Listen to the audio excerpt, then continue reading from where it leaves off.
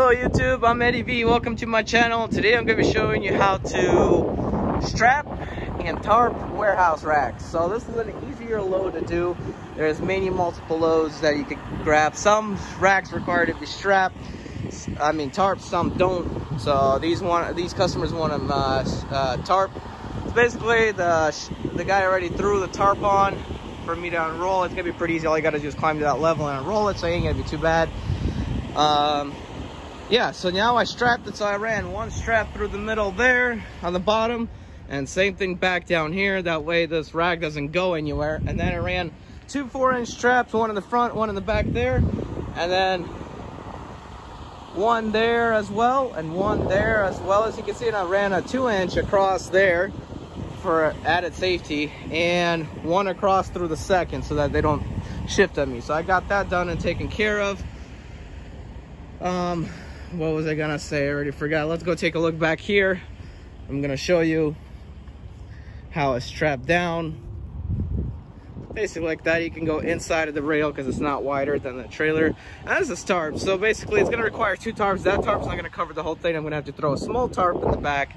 So basically, yeah, after you do that right here, there's another thing you guys need to do. All right, see these zip ties right here? I don't know how your guys' load is, but let me open this. But mine, I got these edge guards here that have holes in them, so I could zip tie the edges, because the edges there are pretty sharp. So now I'm gonna go zip tie them and then show you guys how I zip tied them. Okay guys, as you can see here, that's how I zip tied them down, and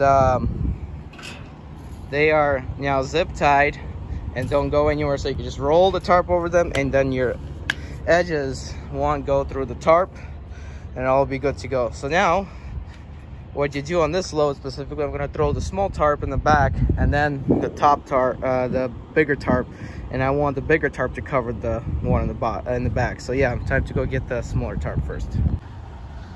All right fellas, so basically drivers, I got this tarp already tucked in.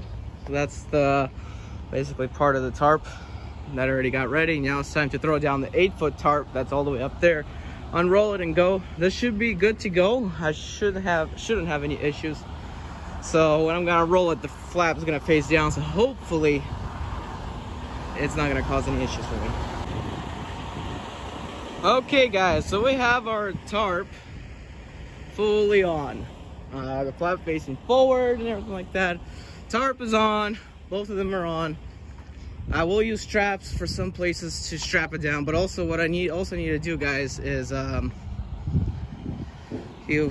you're doing this, you have to climb over here behind here and actually bungee down a few, I would say at least 2 on the inside towards pulling that way.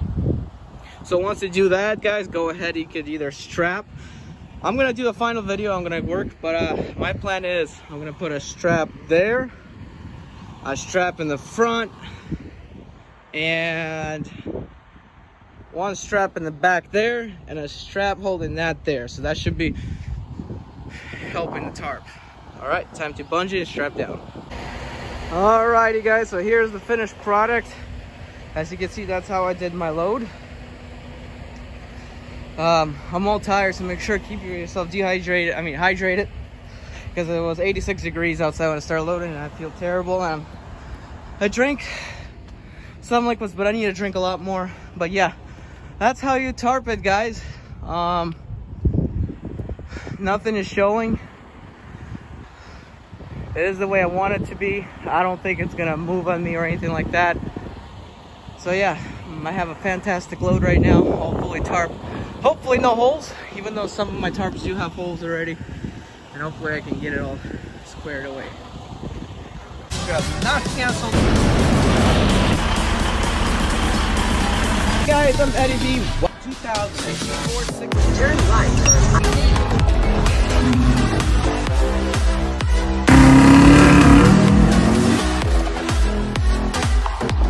This particular package,